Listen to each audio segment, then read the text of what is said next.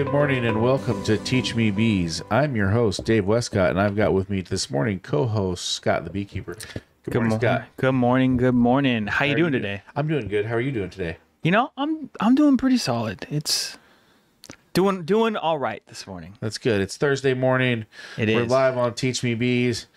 My daughter had an ice skating lesson this morning. My wife woke up late. I had a dentist appointment this morning. It's pandemonium everywhere you go. It's been a morning for you then, huh? It's been a morning. And, you know, the thing that as a professional bee company, one of the things I absolutely hate is wasps and yellow jackets.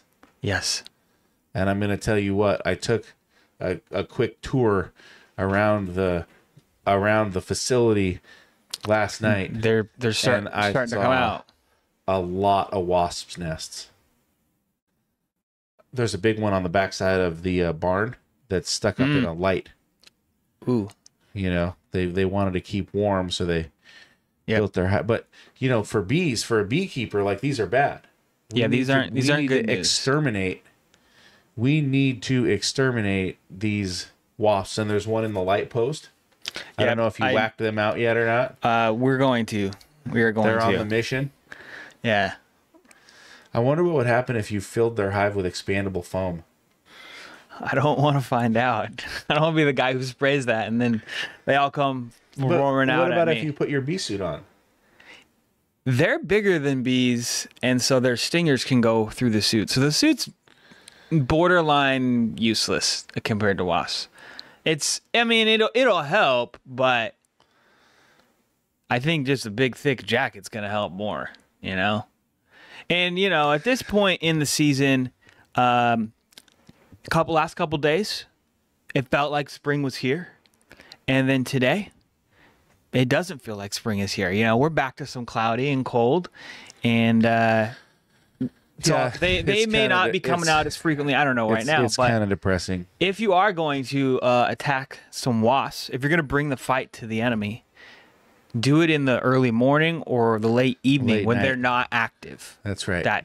Do it when they're not active. You do it when they're active, and you are asking to get stung like 15 times. You know, we're talking about good plants for bees, which is an awesome thing to talk about. I love this.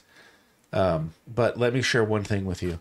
Okay. And this is, you know, somebody made a complaint on the Teach Me Bees podcast about, we're talking about Back to the Future.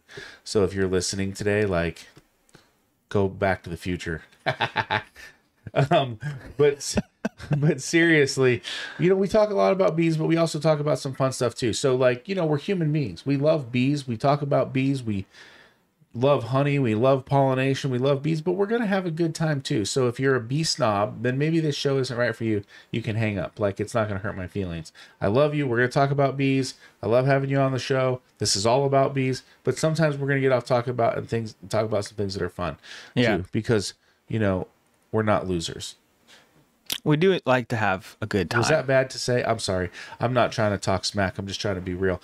But listen, okay, so we got to kill the wasps around the property because they're bad for our beehives. That's a good beekeeping topic for any of the haters out there. So you got to make sure you go and, you know, kill your wasps. Now, here's the deal. Tell me. Home invasions and carjackings are through the roof, right? It's just what's happening. You watch the news. It's a very scary time. You know, I was watching the news last night, and there was something on there called Biden's bloodbath, and it was like all of these people who had been killed by illegal immigrants. Okay. As a father, these things freak me out, right? Now, I'm not getting political on you, although that's not this episode. I believe that we need to put borders on our country. I'm just going to throw that out there. But at the end of the day, bad guy breaks into your house. You know what? I'm going to get those wasps. if you want to get the wasps, you want to sting them. That's when they need to come out, man. I'm totally going off the rails here. But here's the deal. One of the best ways to stop an intruder or a bad guy, whether they're doing a carjackings are up, like the statistic I saw, I don't know if it's true or not, was up 15% just in Everett. right? Home invasions are up something 15-20%. I don't know how accurate that is. This is the news. I don't know if it's fake. I don't know if it's real. All I know is that the statistics are all over the place, and I'm not claiming to be an expert in that. So, Yeah. But what I know is this: if you take wasp or hornet spray, you can spray that can 30 feet. Okay, Psh, you hit the button, it can go up to 30 feet. Sheesh. And Wow. I will tell you something, that wasp and hornet spray is much more potent than pepper spray. So if a bad guy was to attack you, or to attack your family, or to attack you in the car, and you don't have a gun or you don't have a weapon, you can always carry a can of bee spray, hornet spray, wasp spray, and you can spray him in the face and the eyes, and it'll put that guy down. From what I've been told, I've never done it to anybody. I'm not trying it on anybody. But what We're I've not told, testing that it live is or anything. You're not testing that live. Not on Scott, at least. Not on Scott, at least. You know, but Ralph? Me neither. But here. But here's Please the deal: don't. like, there's a lot of bad things happening in our world, and I don't proclaim to be anything. I'm not trying to get anybody riled up on either side of the spectrum. But what I'm saying is that crime seems to feels like it seems to be an all-time high. So I'm going to be honest with you. For years, even before we got into beekeeping, there's 2 cans of hornet spray right next to my bed. There's 1 above my bed, and Amy has 2 on her side. So if anybody were to come in, spray to the eyes, because it's bad. I also keep some in my truck. Would you like double fist it here? Like, That was dope. Okay, but listen, I got your thumbnail, Scott, right there. There we go. Exterminate the bad guys, and exterminate the wasps. And, you know, not to be offensive on political, I'm not trying to do any of that. I'm just sharing my own thoughts, so they're mine own. Don't take it too far. All right, so any thought there? You know, I've been stung by wasps. I think I shared the story. I got stung like 5 or 6 times. Bang, bang, bang, bang. And that stuff sucks. So I don't have remorse for killing the wasp, whether it's via spray or a trap or, you know, another way. So if you're going to use a nice old self-defense tool, I think a wasp killer spray is as good as anything, you know? So Good. Go for it. I'm And glad we have your blessing. you know what? We're transitioning now into plant talk. Yeah, we are. I noticed you trimmed up the beard. You know, that was actually my wife's doing. She was like, I really want to even out your beard. And so we went down, and she enjoys it. So here we are. She trimmed up the beard. The things you do for love. The beard looks really nice, actually. Thanks. I'll let her know you said that. She did a really nice job.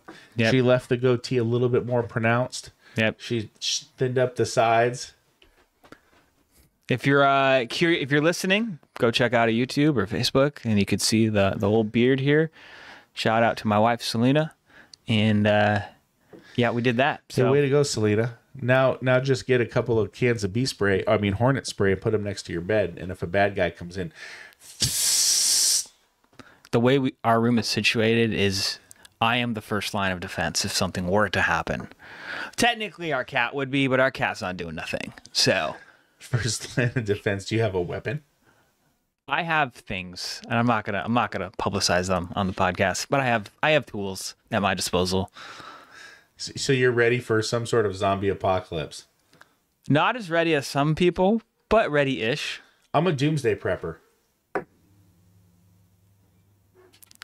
Anyone out there? Is that surprising or not surprising? That's why we have bees, man. We can make our own honey. Yeah, you know, you don't have to leave the property, man. You just the bees. 1, you get honey. 2, I don't think anyone's gonna come and try and mess with you. They're like, yeah, that's like 1 million bees. I'm done. I'm out. hey, you know? and listen, it's very exciting news.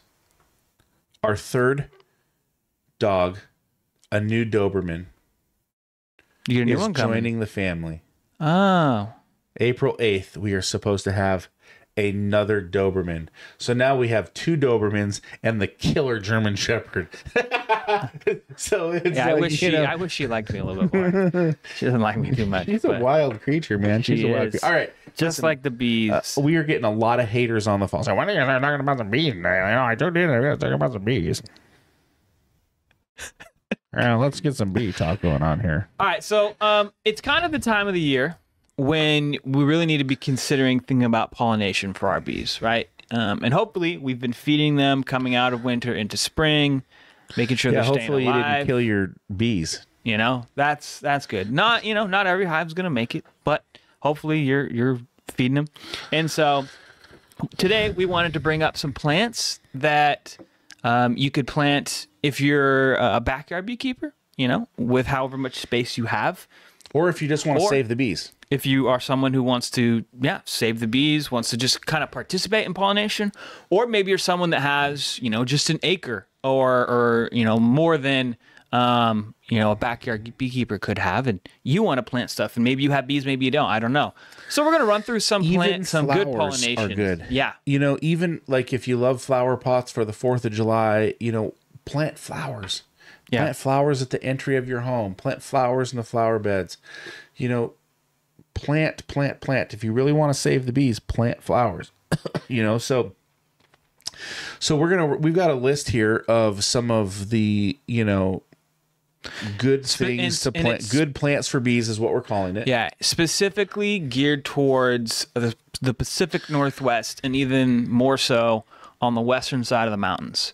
So if you're on the eastern side of the mountains, you might have a little bit of a different variety of things you could plant, just because your climate's a little bit different. And this, you know, this can also be in Oregon and whatnot. You know, it's this side of the mountains. Areas in Idaho. I mean, you've got a lot of these are gonna cross over for sure. You know, a lot of these are gonna be, you know, good, and a lot of them are gonna be good too on the East Coast. You know, the issue you might have with some of these is in some of the desert states. So, you know, the very warmer temperatures. If you're in the middle of the desert, you might want to. But you can also water, right? You can also make sure you water, and you can do some different things. But so March, the maple, the tree or the shrub, the Indian plume tree, the willow, the Oregon grape. I actually love the Oregon grape. So out of March, my favorite one here is actually the Oregon grape. I love the Oregon grape. One, if you do have large landscape areas, it's really nice to have some mounded bark, maybe some boulders, and then, you know, run with some Oregon grape as a nice ground cover. Okay. I also like the Vinca minor, which has a nice purple flower on it, which is also good for pollinating. But the Oregon grape is nice because it gets nice and thick, and it covers up the ground, and it reduces weed count, you know, and it keeps the area looking very native, and having a native landscape is really a nice thing. So the Oregon grape is absolutely one of my favorites, and it's a native pollinator. So it's really going to help your bees. It's really going to help them get what they need. Bees need to be pollinating, right? Because that's what they're going to take back to their hive. That's how they're going to make their honey. They're going to feed themselves. You know, Scott the beekeeper knows things that I don't know, and I know things that Scott the beekeeper doesn't know. That's why we're a good more team. About plants than I do, you know, because of your landscaping background. Yes, you know? I love gardening. You're a gardener at heart. I'm a gardener and I'm a beekeeper. If I was at Universal Studios, I'd be a double stamp assassin. Right? A gardener and a beekeeper. Seen the movie? Talking about movies. Someone just quit the podcast. I actually haven't seen The Beekeeper yet. But I haven't either. You know, it's about an assassin. I actually turned down the lead role. I said, you know what? Give that one to Jason Statham. I think he's got more time than I do right now. It was the beard, right? Yeah, definitely. I mean, because the beard looks good. I'm going to be honest with you. You look great today. They wanted I'm not hitting on you or anything. I'm just saying, you know, the beard looks really nice. She did a nice job. Thank you. But, okay, so April, peaches. I love peaches. Yes. Peaches. I love apples. Pears for me are okay. I love cherries. Rosemary is great for, you know, cooking, and makes me think of spaghetti. It smells great. It does. It makes me think of spaghetti. I don't know why. Pacific dogwoods. I love the dogwoods, the way that they flower up. You know, there's lots of little flowers come up. Dogwoods are so beautiful. Yeah. And currant is a native pollinator. So like in April, as you're thinking, you don't have to go out and like plant these things specifically in these months, but these are when they're going to be in pollination. Yeah, yeah. Right? And even like some of these are going to bleed into other months as well, but Yeah, like depending maybe on the you might have cold and a peak bloom in this outcomes and that time, kind of thing. or even it might be good to get them in the ground, right before this time. Think of it like that, perhaps. You can't go wrong with fruit trees in general for bees, and then you also, you get the fruit of your labor. You can make some good pies. You could sell it. You could just eat it off the ground, I guess. Whatever floats your boat. Yeah, I love, as a dad with a few little ones, one of my favorite things to do with the little ones. So at the old place that we used to live, I had really curated the most beautiful garden. It actually was stunning. Just thinking about it makes me want to go back there sometimes. But it was just absolutely beautiful. And gosh, I love that place. But regardless of that, I had multiple plum trees. And one of my favorite things in the world to do with my daughter was we would go out at night and we would just pick plums. And we'd pick plums and we'd pick plums. And we go out and we check the plums ready. We could eat 15, 20 plums a night. And we just hang out underneath the tree. It's a lot of plums. But you know what? They're good. Wait, 15, 20 between the two of you or each? Between the two of us. Okay, I was thinking each. I was like, wow. 20 plums. 20 plums for a 2-year-old. Knock her down. I know. I was That's going to have some serious blowouts of a different kind. But Ralph knows all about that. Sadly. It's the father life. Yes, the father life. Not yet there. Are you working on it? We're not working on that right now. No, we're not. That's not a goal at the moment. So you're a man out of practice. We're a man that's not trying to have children at the moment. Okay, we're going to leave it there. We're not going to dig too deep into Scott the beekeeper's pollination practices. We're going to move forward. Plant those trees in May. You can definitely plant some clovers, raspberries. Selena, I'm so sorry. It's just the humor that we have on this show. It's the one of a bond kind that Scott and I have together. One of a kind. We have such a great time. One of a kind. I want to let you know that Scott the beekeeper, I love you, man. I appreciate that. You're a good appreciate guy. that. All right. Blueberries, you could definitely plant those earlier, but they're gonna bloom April, May. So we can put them in May. I love blueberries, and these are. I had some for breakfast today, actually. The thing I love about blueberries is I actually love going out and having lunch in the blueberry patch. Yeah. So like you pick, you got to do a couple hundred blueberries, maybe, But I love that because see, these things are so fun. Not only are they amazing for the bees, because that's what this is really about. This is about providing great pollination for the bees, but you also reap a huge benefit. Like fresh blueberries for sure off the vine are so scrumptious. Raspberries, you've seen our raspberry patch. Yeah. That thing is a monster. Raspberries are so good. Raspberries are so good. And you know what? I'll tell you this. You go over to the raspberry patch, we have each row is about 20 feet long, and there's roughly, and there's about 8 rows, maybe 7. But when you go over there in the summertime, you can hear it hum. I mean, it is literally. I'm doing a lot of sound effects today, but it's really humming. But when you actually look at it, it's not to be afraid because the kids get scared. But what you see is there's actually a lot of honeybees in there.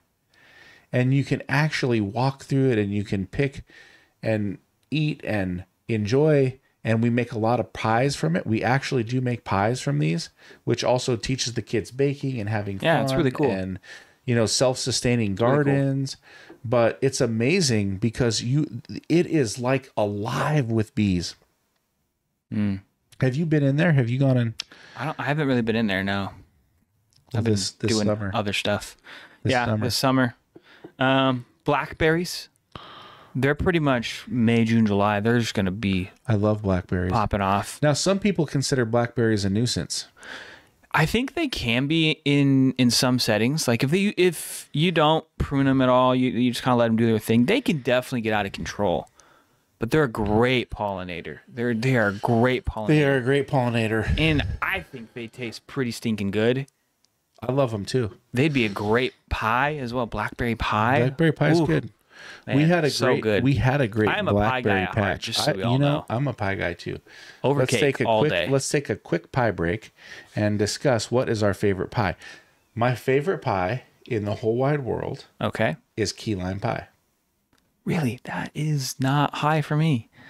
Have you ever had a key lime I pie? have a couple times Where? at like, I don't know, some special event. It's just like they brought around key lime pie and I was like, all right, fine, I'll eat it. It's a pie. You know? Not every key lime pie is amazing. Okay, maybe I haven't had a good But one.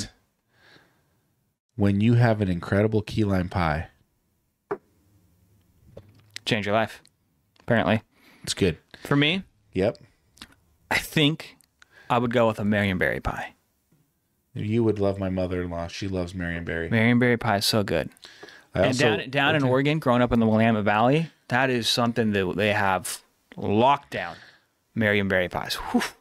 So I love pies. I love getting pie. Yeah, Marionberry pie is a good pie. I'm not gonna lie. Ralph, favorite pie? I'm with you. Key lime. It's Key lime. always been a favorite. My man. And down in Florida, especially. Yes, yeah. Restaurants Outnumbered. there, because they get those Outnumbered. fresh limes. Yeah, it's about the right place for the key You know lime what? pie. If you're watching this, feel free to drop a comment. What is your favorite pie? We would love right. to know.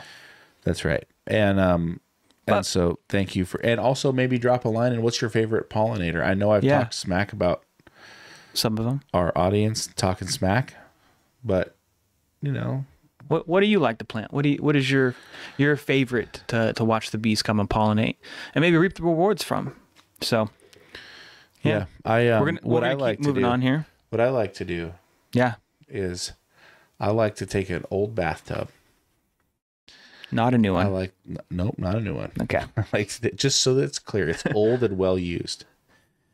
I like to, Where are you going with this? you know, I went somewhere pretty dark and devious for a second, and then I brought myself back. Well, you're like, this is a PG show. But I could do an R-rated show. Not this one. I love the Lord with all my heart, but I could do an R-rated show. I'm just gonna tell you that part of me lives in there somewhere. Yeah, Is buried deep down below. down, deep Okay, down. listen, we're getting so off topic. I'm losing listeners by the second. So I like to take a bathtub, and then what I like to do is get some boiling hot water, fill it with boiling hot water, and then I like to dump out 20 pounds of sugar in there, and I like to stir that up. And you'll be amazed at what you see, because you'll actually see thousands of bees just land right on that bathtub. And it's like a bee sanctuary. The bathtub's outdoors. Then. Yes. Okay. This is not inside the house. Yes, exactly. Yeah, All right. absolutely. Good clarification Absolutely. here. I was thinking like, okay, we got an old tub in the house. Okay. We're gonna keep moving through the summer months here into June. Oregano, mints. Oh man, I love a good mint in the What garden. about strawberries, man? Sorry, I didn't mean to gloss over the strawberries. The strawberry is an amazing ground cover. They taste good. The strawberry is an awesome ground cover for your garden, and it's got a pretty little white flower on it. You know, I think strawberry and maybe a green grape, the most refreshing fruits when I just need a good fruit. Those are what I go to. I love a strawberry. I also love a strawberry rhubarb pie. Okay. I respect it. I respect that. All right, June. Oregano, mint, huckleberry. Huckleberry is good. Huckleberry's very, very good. In some places, you know, I'm like hungry right now. they What's have going more on? of what we're talking about, you know. Like I don't think we're known for huckleberries per se, but it is a native pollinator to the Northwest, and it's very good. Honeysuckle, clover, honeysuckle. Those are really very good, really good pollinators. July, cucumber. Yeah. Not one of my faves. Yeah, Cucumber water's nice. You know, I don't mind. Cucumber. There's certain vegetables I stay away from. Cucumber That's one of them? is one of them. Okay, I'm indifferent. You know, Borage, mint. I love lavender. lavender is beautiful. Lavender honey's good. Lavender is Smells amazing. good. It's Looks amazing. good. It's pretty much everything you need, other than I guess it doesn't like produce a berry for you to eat. I guess, but and everything else, it's awesome. But you know what? I got a home, and I did a lot of lavender planting. Yeah. And this year with the freezing cold, I lost like 20 lavender plants. Some of these lavender plants were like 5 years old. They were enormous. It was that's a so bummer, man. disappointing. It really was. And but I'll tell you that it's that same thing when you go to the lavender plant. It is just literally, and it's not just honeybees. There's tons of bumblebees, and there's bumblebees are pollinators too. Yeah, So much smaller colonies, but yes, very good pollinators. but good pollinators. And so like the lavender is just covered, with bees. But the nice thing about lavender is, you can go in and you can grab some of the granules. Excuse me. And you can rub them on your hands, and, just the smell and just everything with lavender is just so, so wonderful. So, and then we've got Russian sage and some buckwheat. And I also love salal. I didn't see salal on there, but yeah, I this love is not a some full salal. comprehensive list. It's just a highlighted of some of the maybe more well known or edible ones. Yeah, this is a great list. So in September we've got sunflowers, okay? And I love the sunflower. Do you know that there's I'm just gonna guess, but there's about 100 different varieties of sunflowers. For real. Yeah. Wow. So I'll tell you a cool story that really helps support the bees, and this was awesome for bees. And listen, I have an idea about putting about 25 hives on the peninsula. Okay. I think it's going to be amazing. All right. So Let's do it. I have a second bee farm idea going in my head that's been going there for about a week. So one of the things that we did was we had an area that was about the size of a football field, Okay. and we cut down a bunch of trees, and we had to do them. It was invasive, and so we put a bunch of wood chips down. We covered the whole area with wood chips, and we used recycled wood chips from the trees that we cut down. They were getting invasive, going to fall on a house, getting in the septic lines, that sort of thing. Otherwise, I don't like cutting down trees. But what we did was we went up to the local Coastal, Okay. which is a store. Yep. And they've got a section of seeds. And we probably spent $300. I don't know. We went freaking crazy. It was just insane on sunflowers. And what we did was each one of these little packages, they're like 19 cents. So that tells you how many seeds we bought. I mean, it was nuts. I don't know why I did it. It's impulsive buy. But what we did was, each one of these little packages has 3 or 4 seeds in it. And It's like 100,000 seeds. dude, it was crazy. I mean, it took all day. Like we were literally out there with bags, just throwing these seeds around, But I'll tell you what produced was some of the craziest looking sunflowers you have ever seen. Like red and black, and some were little flowers, and they would all be blooming at like different times. And some were like the standard, sunflower that you see with the black center and the yellow rim.